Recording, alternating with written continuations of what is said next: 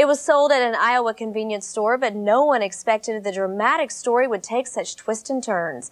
First, a 21-year-old convenience store worker stepped forward as the $16 million Powerball winner.